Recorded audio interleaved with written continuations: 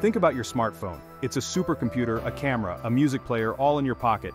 That didn't just happen overnight. It took a ton of work to get from an idea to a device we use every day. We're going behind the scenes to see how innovative gadgets are made. We see the finished product, sleek and polished, but we don't always see the effort behind it. The brainstorming, the testing, the manufacturing, it all adds up. But understanding that process, that's where the real magic happens. So buckle up, because we're about to uncover the secrets behind some of the coolest gadgets out there.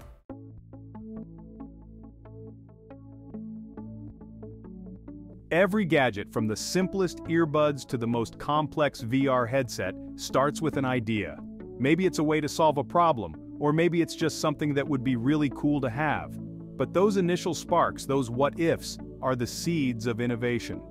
Enter the creative teams. Engineers, designers, programmers, all working together to turn a concept into a concrete plan.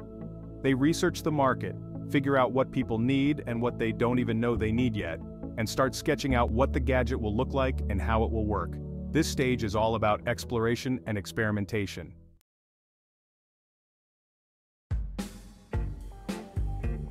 You might be thinking, this is interesting and all, but why should I care how gadgets are made? Here's the thing. Understanding the process gives you a whole new appreciation for the technology you use every day. Knowing how gadgets are made also makes you a more informed consumer. You start to understand why some products are more expensive than others, and you can make smarter decisions about what you're buying. You might even be inspired to start tinkering and creating your own gadgets. And in a world that's constantly evolving, that ability to innovate is more important than ever.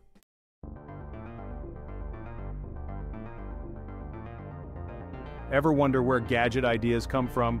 It's not just some secret lab with crazy scientists. Okay, maybe sometimes it is, but often it starts much simpler. Think about everyday problems. That annoying thing your phone charger does, someone thought, we can fix that. Teams get together and they think about what's missing in the world of tech. They look at trends, what people are asking for online, what current gadgets struggle with. This research is key. These early stages are about finding that sweet spot, innovative, doable, and something people can actually afford.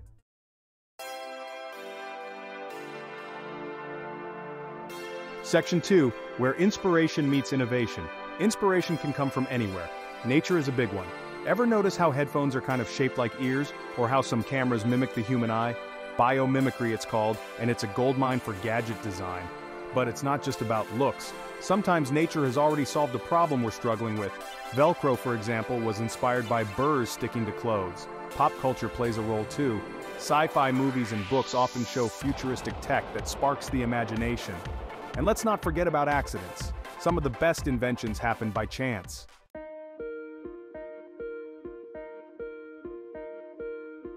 Section 3. From napkin sketches to digital dreams. So you've got an idea, you've brainstormed, you've been inspired. Now what? Time to make it real, or at least a version of it. Early prototypes are usually pretty basic. Think cardboard, glue, maybe some spare parts from other gadgets. The goal here isn't to make it pretty, it's about testing the core concept. Does it work like you thought it would? What needs to change? This is where CAD, or computer-aided design, comes in. Designers use software to create detailed three-dimensional models of the gadget. It's like a virtual proving ground for gadgets.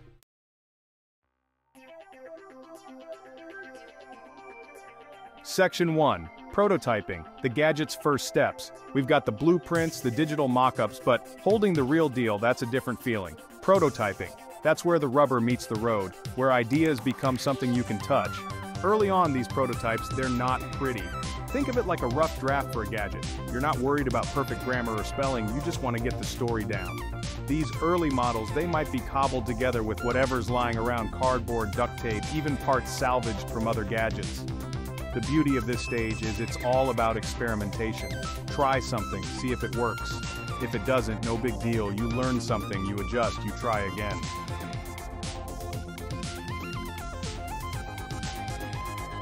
The art of iteration: fail fast, fail often. There's this saying in the tech world, fail fast, fail often. It sounds counterintuitive, right? But in the world of prototyping, failure is your friend. Every time a prototype doesn't work as planned, it's an opportunity to learn and improve. Think of it like sculpting. You start with a block of clay and you gradually chip away at it, refining the shape until you achieve your vision. Each prototype is like a step closer to the final product. You identify flaws, you make adjustments, you test again. By embracing failure early on, you increase your chances of success in the long run.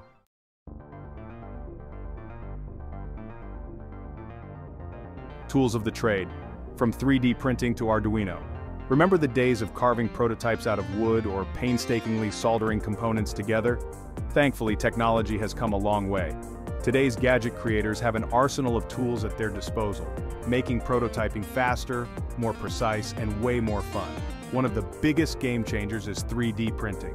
Need a custom casing for your prototype? Just design it on your computer and hit print. 3D printers can create incredibly intricate and durable parts, allowing you to test different designs with ease. Then there's the world of microcontrollers, with platforms like Arduino leading the charge. These tiny computers are like the brains of your prototype.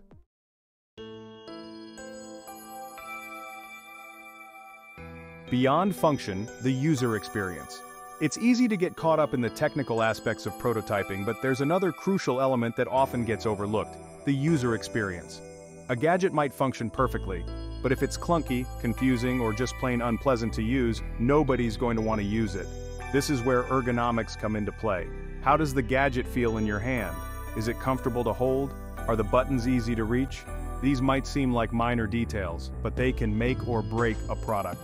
Prototyping allows you to test different interface designs and get feedback from real users, ensuring that your gadget is both functional and enjoyable to use.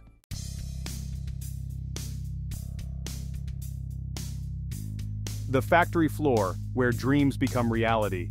You've seen those videos, right? Rows of robots moving with precision, putting together complex gadgets at lightning speed. That's the magic of the factory floor, where the journey from prototype to product hits overdrive. Factories today are high-tech ecosystems. We're talking automated assembly lines, robotic arms placing tiny components with surgical precision, and sophisticated systems tracking every step of the process. It's a symphony of engineering, logistics, and human expertise. But it's not all robots and lasers, though there are plenty of those.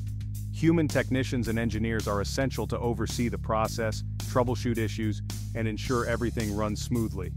They're the conductors of this complex orchestra of manufacturing.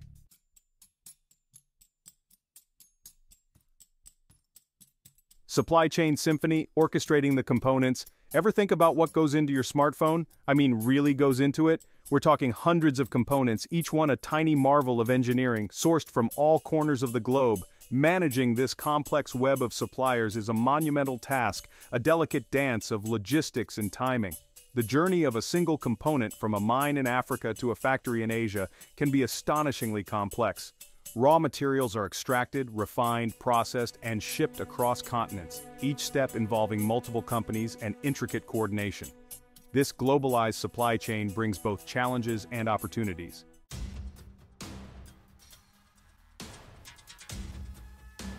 Quality control. No room for error. Imagine spending months, even years, developing a groundbreaking gadget, only to have it ruined by a faulty button or a scratched screen. Quality control is the unsung hero of the manufacturing process, ensuring that every single gadget that rolls off the assembly line meets the highest standards. This isn't just about aesthetics. A loose connection, an improperly calibrated sensor, even a tiny speck of dust can render a gadget useless or worse, dangerous. Quality control is about protecting the user and maintaining the integrity of the product. Inspectors use a battery of tests, from visual checks to X-ray scans, to identify any defects.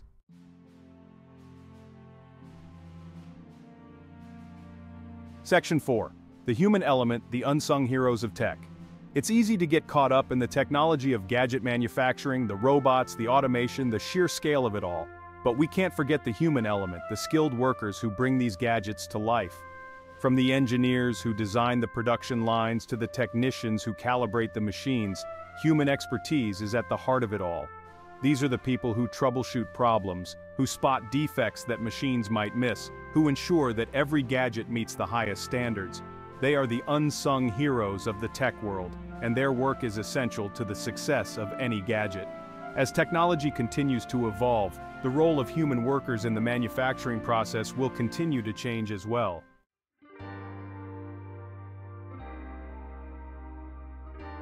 Alright, time to get specific. Let's talk about a gadget revolution, the smartphone. Remember when phones were just for, calling people? The journey from brick phones to pocket computers is a masterclass in innovation. It all started with a need, a desire to be connected, to communicate more easily. Early mobile phones were clunky, expensive, and had limited functionality, but they planted the seed for what was possible.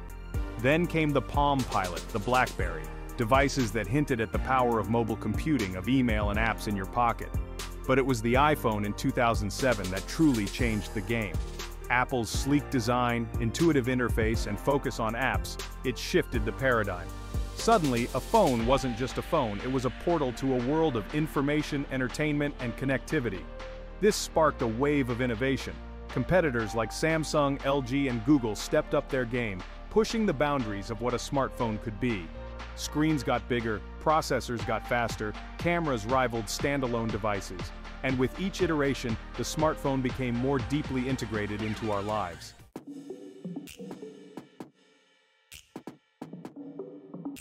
The evolution of gaming consoles, a story of pixels and power. Let's talk about gaming consoles. From blocky pixels to photorealistic graphics, gaming has evolved immensely. Early consoles like Atari and Nintendo brought arcade games home. Simple joysticks and 8-bit graphics captivated a generation. The 16-bit era saw Sega Genesis and Super Nintendo battling for supremacy. Games became more complex, graphics more detailed, soundtracks more immersive. The original PlayStation introduced three-dimensional graphics, a seismic shift. Today, consoles like the PlayStation 5 and Xbox Series X render near-reality graphics. Innovation in game design and online connectivity drives the industry forward.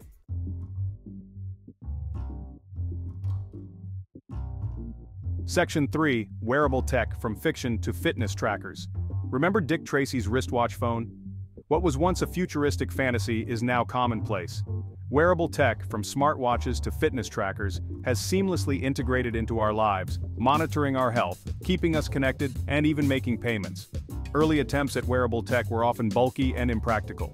But as technology miniaturized and battery life improved, new possibilities emerged.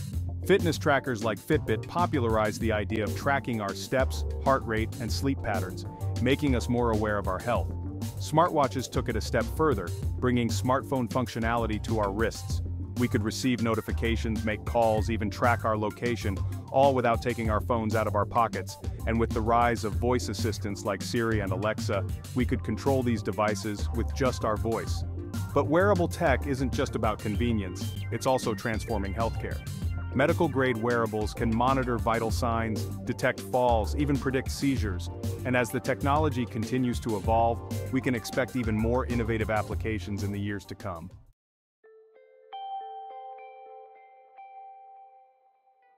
Section 1, the Circle of Innovation. So, there you have it.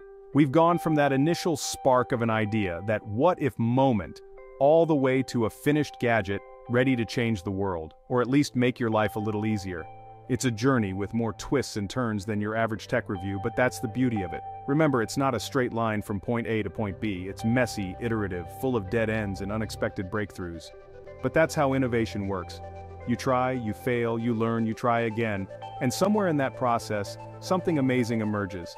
And it's not just about the tech itself, it's about the people behind it. The dreamers, the designers, the engineers, the factory workers, all those minds coming together, each playing a crucial role in bringing these gadgets to life. Think about the impact these gadgets have had. Smartphones have revolutionized communication. Gaming has created immersive worlds we can escape into. Wearable tech is changing the way we monitor our health. And this is just the beginning.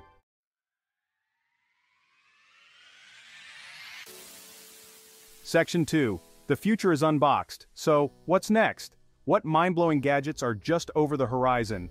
I don't have a crystal ball, though that would be a cool gadget idea, but one thing's for sure. The pace of innovation isn't slowing down. If anything, it's accelerating. We're on the cusp of incredible advancements in artificial intelligence, virtual and augmented reality, robotics, and who knows what else. The line between science fiction and reality is blurring more and more each day, but here's the thing I find most exciting. It's not just about the gadgets themselves, it's about what we with them.